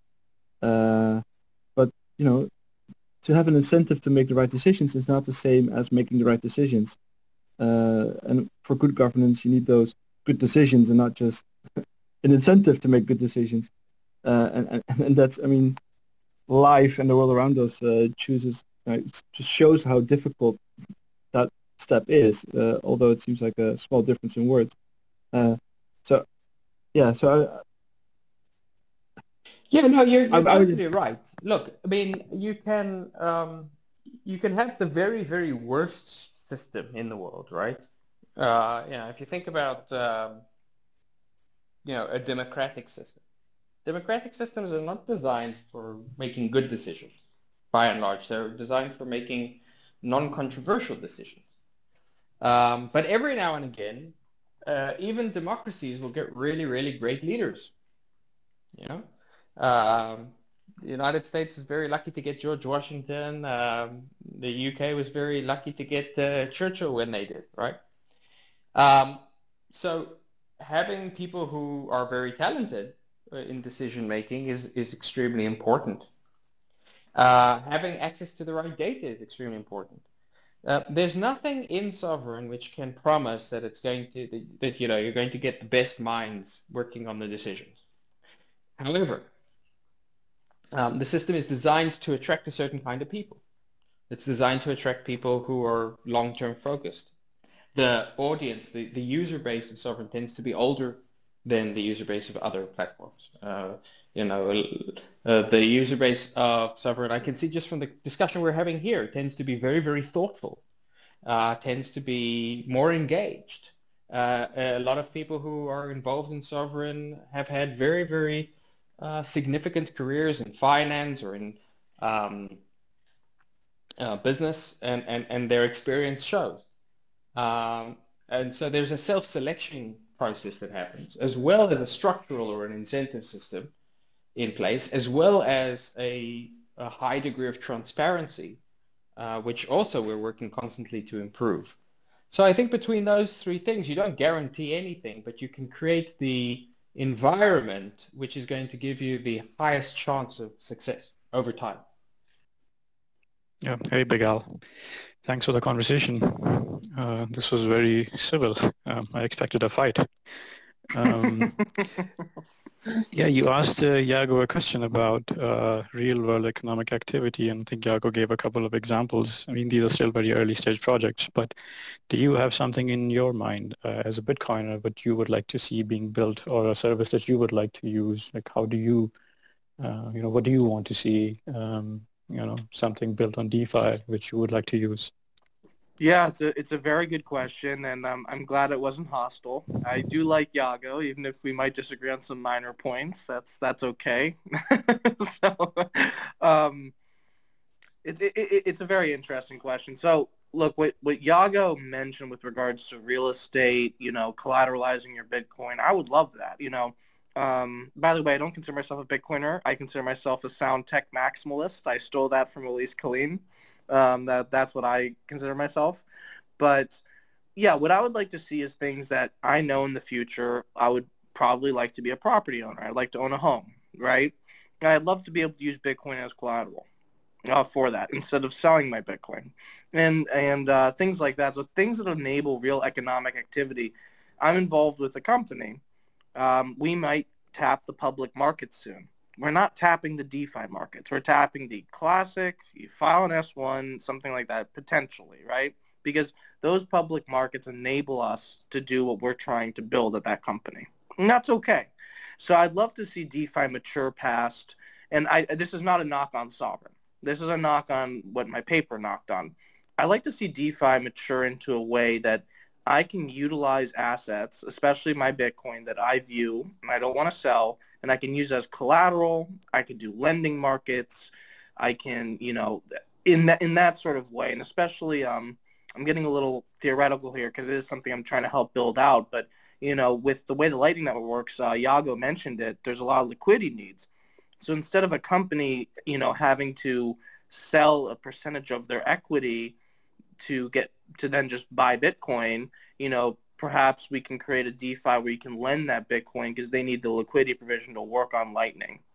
These are real issues that are starting to come up for companies trying to build on Lightning. So net, my answer to you, it's a great question, but my answer to you is I'd like to see my ability to use the assets that I hold for constructive means in the real world and economic value. And so far, I would say, and Yago, please jump in here, I would say 99% of the quote-unquote volume, even though I think most of it's fake and wash trading on DeFi, is just people trading tokens for other tokens.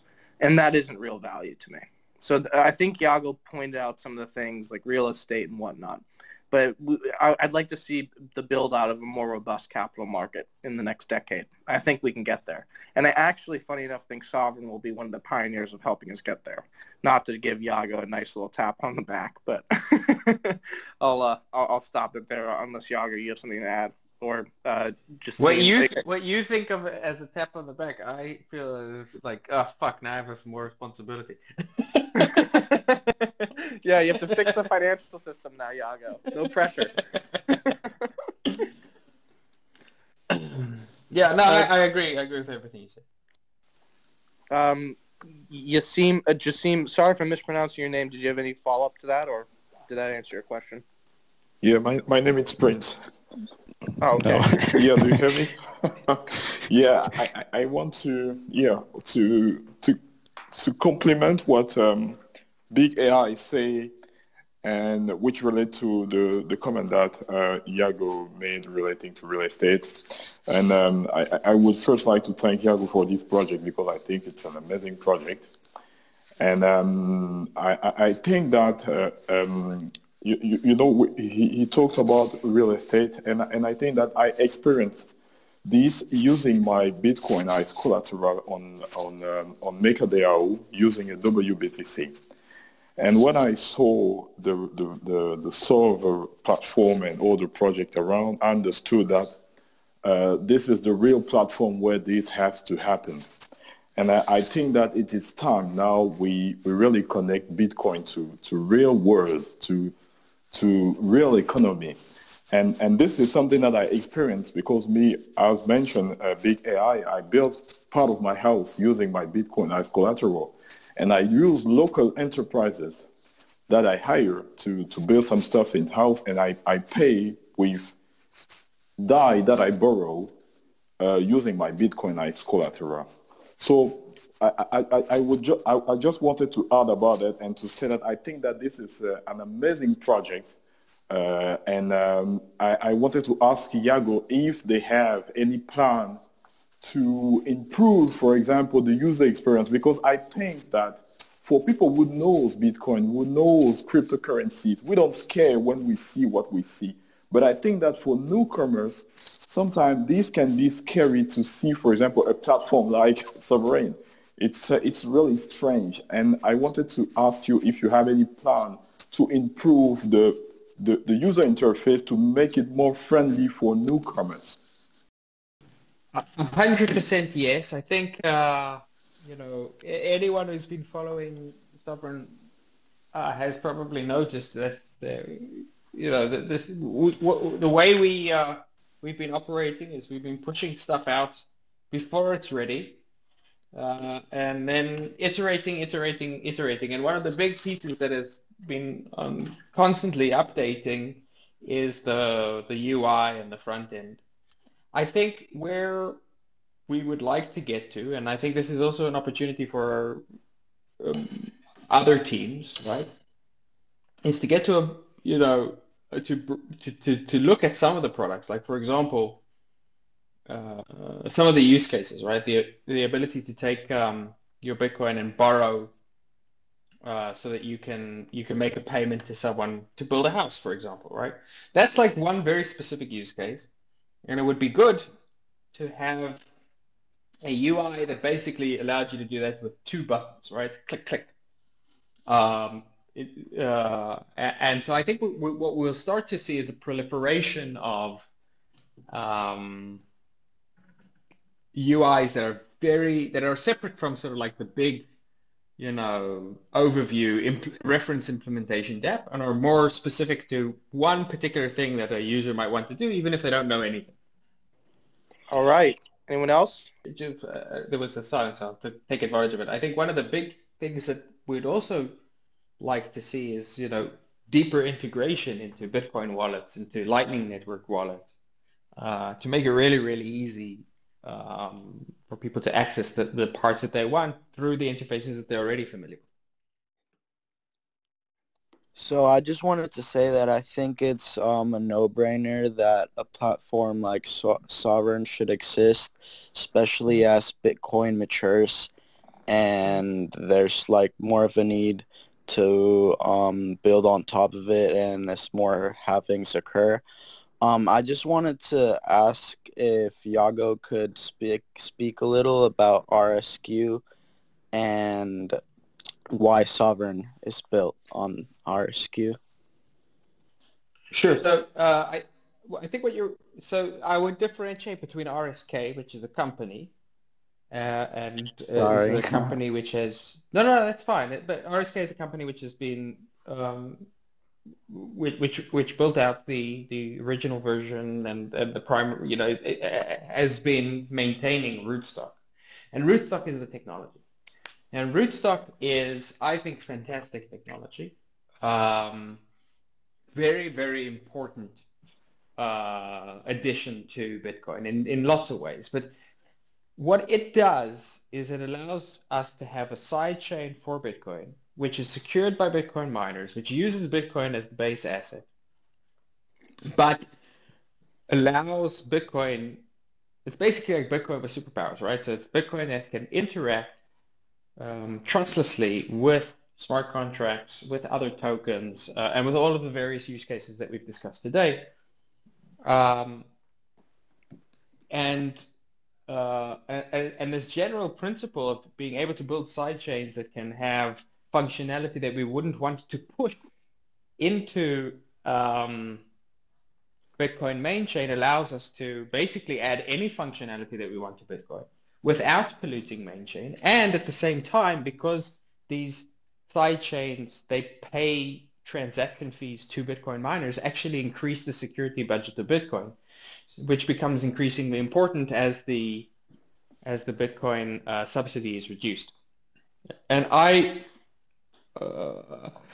think actually that it's very likely and probably the best we can hope for in many ways is that the majority of Bitcoin miner revenue in the future will come from side chains rather than from main chain transactions, because main chain transactions are going to be relatively limited, but that would also help keep Bitcoin secure without the need for the settlement transactions on main chain to become absurdly expensive. And as somebody who helps with a miner, I do agree with that sentiment. So just sitting in that chair. Yeah, that makes sense that makes sense to me. Thank you for talking about it. We also So- have someone. Yeah, just can I? Yeah, thanks. Big Al, so you just said that you're helping a miner. So why do you think so far there has been not as much acceptance or adoption of rootstock? Is it just because of economic activity, or is there some just, I don't know, a lack of awareness, or what is it? I actually don't have a good answer for you, so I'm not going to give one because I actually don't know why there hasn't been as much acceptance. I mean, it might just be the economic activity of it, I believe, would be the best answer, but maybe Yago can actually give you a better answer. So I apologize, but I don't want to act like I know something that I don't. I think economic activity is the primary driver, but I think there's, a broader, there was very little activity at all on rootstock until just a few months ago. Today, the vast majority of it is Sovryn. So there really wasn't a reason to. But also, as we can see in the course of this conversation, I think there's a fights that we need to have, right? We need to educate ourselves as Bitcoiners. We need to educate our community about the fact that this even exists and why it's important and why it's good. And I think that it's those two things. I'd love to ask one other question. Big Al, a couple times throughout this spaces, you kind of critiqued like Sovryn's tokenomics. You said, well, like no offense, like, but tokenomics like weren't ideal. Like, can you maybe elaborate on that? Like, are you talking about the emission schedule, the distribution of the tokens? Like, what did you mean by that? Yeah, I mean, okay, so let's start from the base. What I first meant was I saw a token, I immediately was suspicious, which is maybe a little unfair of me. Second is that what I need to do is if this token is going to accrue value, it's going to accrue value via a simple discounted cash flow model that accrues it on a Bitcoin basis, right? And then the third question I have, and I've discussed with Yago privately too, is that the activity that is currently going on the Sovryn platform, is it just tokens being traded for tokens and people lending, or is it actually connected to real world economic value? Because then if I model out in the future years, let's say we go into a bear market, in a bear market, all these DeFi platforms, the volumes will go down dramatically. And so, what is my discount rate on, the value of that Sovryn token and those cash flows that I can expect as a holder of the Sovryn token? When it came to distribution and lockup, I've read through, and I think they've done I would say very good job actually on the way that they've locked up the tokens, incentivized the founders and developers. For me, it's actually, frankly, another step of work of getting comfort on that sort of model that I want to build. And it actually could be fun from this conversation. It could be fun if I built it out and actually published it. And I'd obviously clear it by Yago before, if that's okay or whatnot. But that could be a fun exercise. I do have a lot on my plate, but that could be a fun one. But that was my main concern, David. Did that sort of address your question? Yeah, it did. It makes sense. And if you want to DM me afterwards, I mean, I've been doing some high-level analysis on the cash flow. I'm happy to help out if, I'd love that. All that stuff. I'd love that. Yeah, totally. Let's do it. So, Sweet. All right, sounds good. Yago, any input? We're gonna tell Sovryn is worth $10 trillion. I think you'd be off by a factor of 10. I just can't say in which direction. Okay. Love it. Love it. Anybody else? Yeah, we had another question here on the chat from one dude who's at a crowded restaurant. So he said Yago's made some compelling cases for proof of stake when it comes to Sovryn, the governance mechanisms and everything. And he's asking why does proof of stake work or could work for Sovryn and not for other protocols like Ethereum or anything else? I think it's an excellent question. And I think about it a lot in two ways. First of all, I'm not sure I would describe Sovryn exactly as a proof of stake system.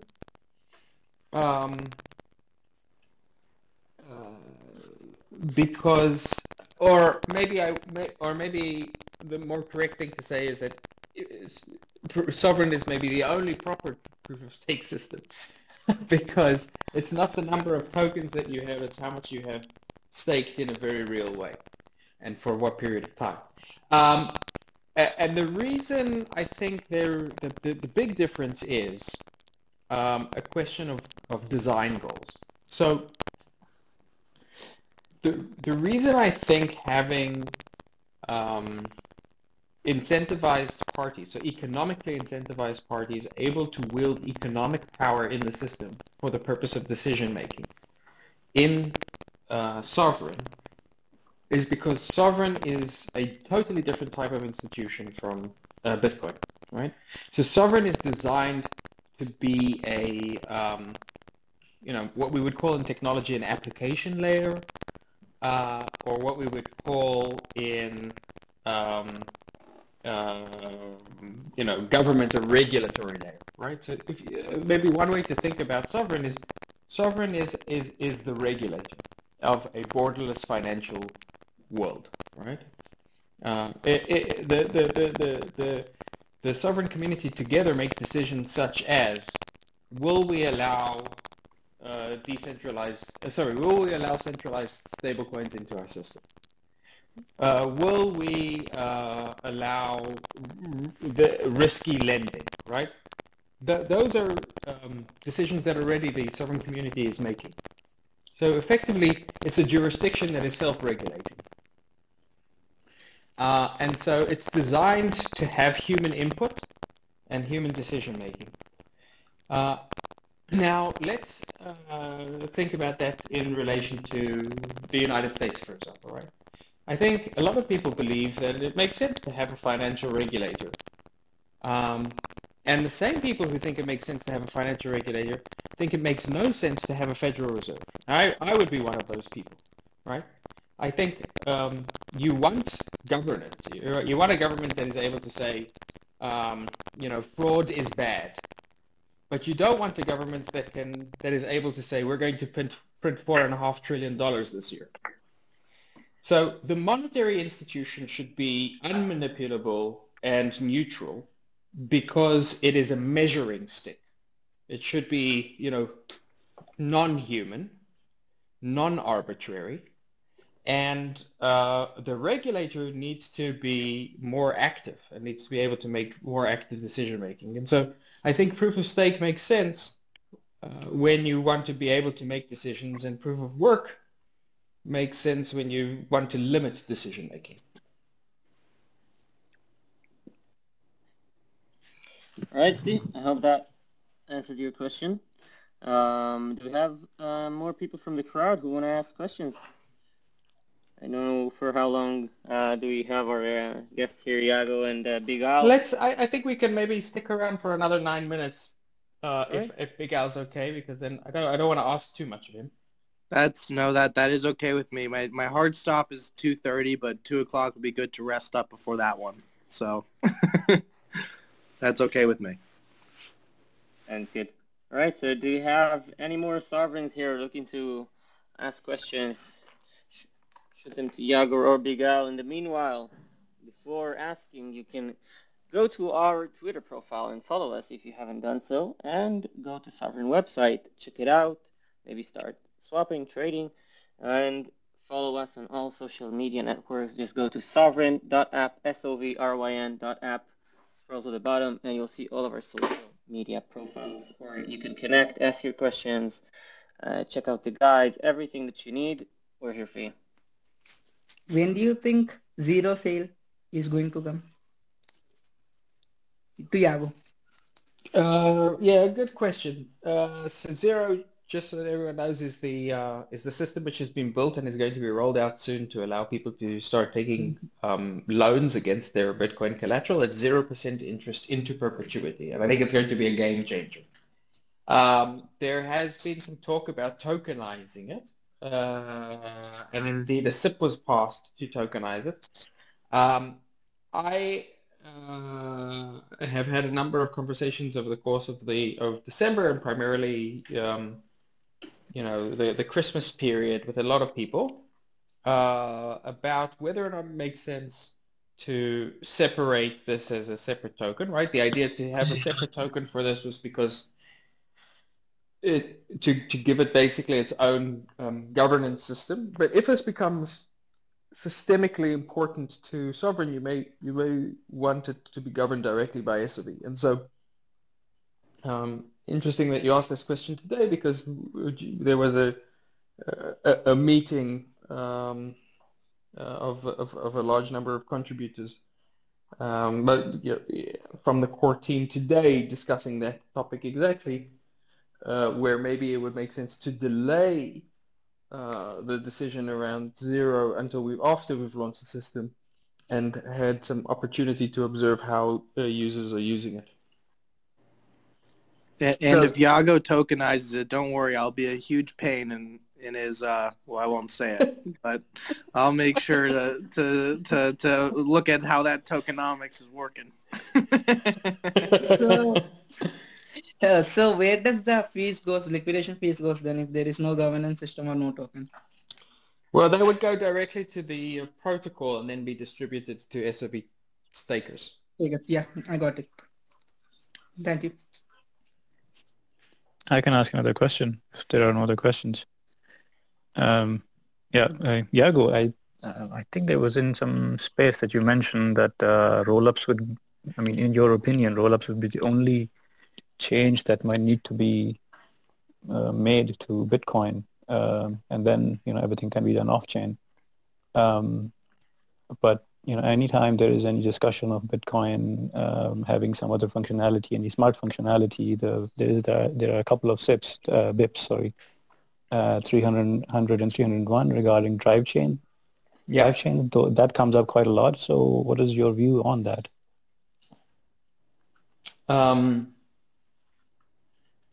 So I think drive chain would be a great idea in pretty much every single way except for one. Drive chain is a way for us to create trustless pegs, or very, very near to trustless pegs, as part of the core protocol of the core Bitcoin protocol, which allows us to have side chains, with basically the same or very, very similar assurances, or as close as you could imagine assurances to Bitcoin main chain. And then, BIP 301 would also have blind merge mining, which reduces the load and makes merge mining, reduces the computational load on miners. They don't need to know anything about the sidechain that they're mining, which allows you to have more sidechains more easily. The one issue I have with BIP, and then BIP 300 also has another big advantage, which is it's been around for a long time. It's pretty well developed. There's been quite a bit of testing around it. And Paul Stork is the primary developer around it, and is a good guy to follow. Here's my biggest concern with BIP 300. I think that there's a better way. I think that having zero knowledge proofs being the method of creating trustless pegs is a more elegant, cleaner solution, and didn't exist until very, very recently, and still requires additional work. And I hate to put myself in the position where I'm, the kind of person who would say, let's sacrifice the good for the perfect. But in this particular case, I think we already have an alternative which I actually think is superior to BIP 300. Although I think there are people who have examined this closer than me, and they don't necessarily agree with me. But that's sort of my intuition. But I think what it basically comes down to is I think the Bitcoin, if Bitcoin develops a way for us to have trustless pegs with Bitcoin sidechains, it so future-proofs Bitcoin that and it so reduces the pressure to add additional changes to main chain in the future. It's like the best thing we could do. That is what we should, as a community, be coming together and trying to figure out how we make that happen. That should be our mission, I think. All right. So I think that with that good question, to wrap it tonight. Was it really good conversation? And really, as most people here said, we were expecting a flaming debate, and it turns out that we're mostly in agreement here. So it's good to see. And Big Al, I want to thank you for joining us. Yago, again, as always, for taking us from the start to the beginning in such a nice manner. That's not very successful if I just take you from the start to the beginning. and then to the moon. And then to the moon. It always ends in the moon. We're treading water here, guys. Yeah. Right, well, I always, Yago and Sovryn team and all the listeners, look, I always appreciate it. And I know everyone was expecting a fist fight. Maybe Yago and I can get in the boxing ring someday. But, I always respect the work. I'm still going to question things. Maybe David, one of the guests here, and I will do a DCF, and we'll do that. But I'm not surprised that it wasn't a fist fight, to be honest. People are a little more dramatic than they need to be on Twitter, in my opinion. Yeah, that's always the case. All right, so thanks everyone. Thanks to all of our listeners. And stay sovereign. Yago, final words. I think you said it, man. Stay sovereign. Have a great one, everyone. All right. Bye-bye. Bye.